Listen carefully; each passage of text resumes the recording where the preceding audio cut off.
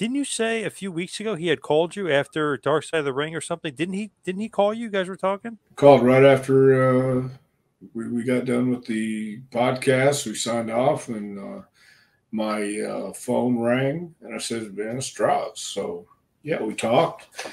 Sounded great. Said he felt great. Everything was great. So then it was 2 weeks later that he passed, and I'm going to his celebration of life on July 4th, 16th. Yeah, July 16th coming up, and yeah, it's a little sad. I've known Darren since he started, and he was well liked by everybody. Great guy. He adapted well. He fit in. He fit in. If nowhere else, he fit in the locker room, WWE locker room. Great guy.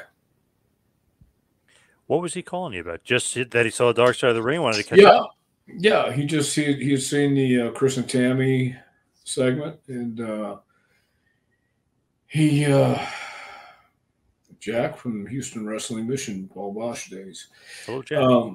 Yeah, he saw the Dark Side of the Ring episode. Wanted to say hello, hadn't talked to me in a while, and I told him I called him. Gosh, it had been years now, and his caretaker said when I asked for Darren, he said, "Yeah, just a minute," and then he hung up. So I called back, and nobody ever answered again. So I thought, well, I don't know what's going on, so I just kind of let it be. Right. So we talked about it a little bit, and then couldn't find out. You never know. It's like Jimmy Del Rey. Saw Jimmy in August. He was gone by December. So you just don't know. Man, crazy, especially since you literally just talked to him. Just absolutely, absolutely crazy there. Obviously, only 54 years old as well. Well, yeah, that's the hard part, man. He always had a great attitude when he was training. He had a great attitude when he was on the road. When the accident happened, he was. I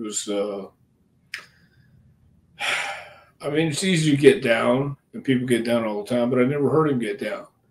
And he always had a laugh, always had something to laugh about and be positive about. So it's a shame in a lot of ways. Charles wants to know, did the company keep him employed, take care of him? Did he sign a Legends deal, or did they make action figures for him? Well, they did make action figures of Droz, but also the company did take care of him after the accident all the way up until he passed. Oh, wow. I didn't realize that. So they were always making sure they took care of him. Yeah. That's great. Yeah, it's very nice.